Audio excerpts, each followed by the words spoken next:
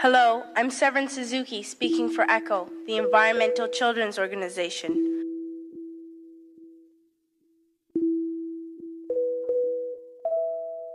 Vanessa Suddy, Morgan Geisler, Michelle Quigg, and me.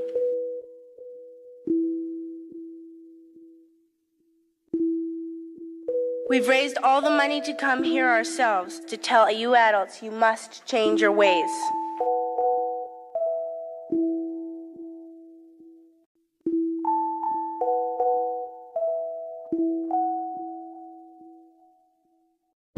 I'm standing in front of you today to tell you adults you must change your ways. Speaking here today, I have no hidden agenda.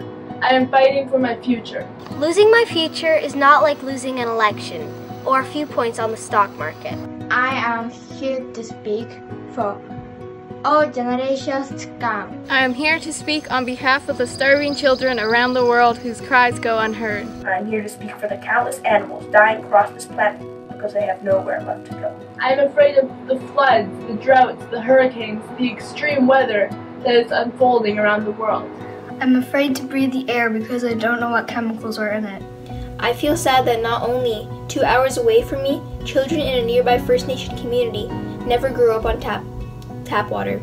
They can't drink their water because of the uranium deposits contaminating their water. I'm worried about the polar bears because the world is getting hotter, and then the polar bears won't have a home because it's just melting. I've heard the cries for help from children from Canada's north, the Pacific Islands, and around the world. They are telling us their families and communities are in danger because of rising sea levels caused by climate change.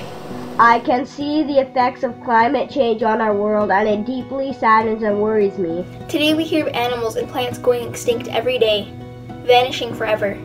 In my life, I've dreamt of seeing the great herds of wild animals, jungles and rainforests full of birds and butterflies. Now, I wonder if they will even exist for my children to see.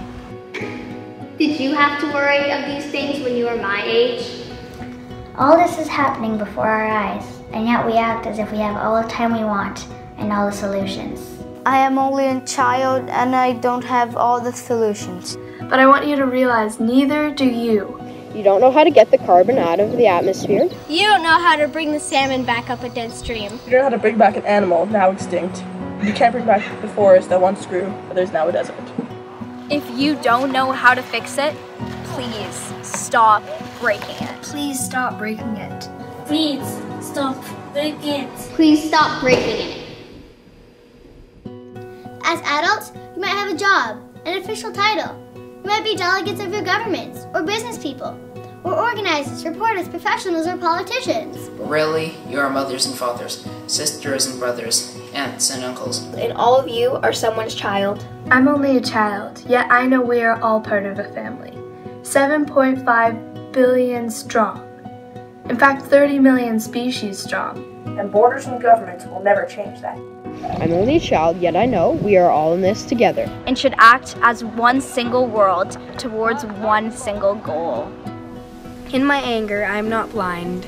And in my fear, I am not afraid of telling the world how I feel. In my country, we make so much waste. We buy, throw away, buy, throw away. And yet northern countries will not share with the needy. Even when we have more than enough, we are afraid to share. We are afraid to let go of some of our wealth.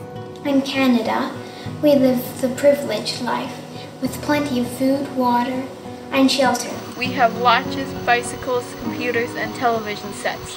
The list could go on for 2 days. When children from Canada visited kids living on the streets in Rio, Brazil, one child told the visitors, I wish I was rich, and if I were, I would give all the street children food, clothes, medicine, shelters, love, and affection.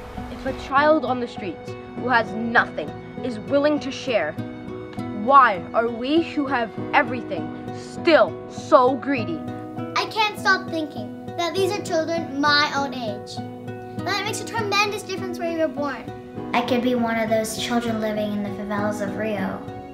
I could be a child starving in Somalia.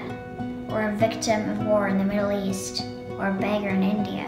I'm only a child, yet I know if all the money spent on war was spent on finding environmental answers, ending poverty, and finding treaties, what a wonderful place this earth would be. At school, even in kindergarten, you teach us how to behave in the world. You teach us not to fight with others, to work things out, to respect others, to clean up our mess, to not hurt other creatures, to share and not be greedy. Then why do you go out and do the things you tell us not to do? Do not forget the most important role of any generation of adults: to ensure that the world is as beautiful for the next generation who inherits it. We are your own children. You are deciding what kind of world we are growing up in. Parents should be able to comfort their children by saying, everything's going to be all right.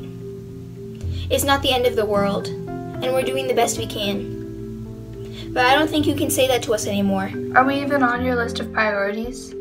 My nana always says, you are what you do, not what you say. Well, what you do makes me cry at night. You grown-ups say you love us, but we challenge you. Please make your actions reflect your words. Thank you. Thank you. Thank you. Thank you. Hoa. Thank you. Thank you. Please save your children's future. Thank you. Thank you. Thank you. So go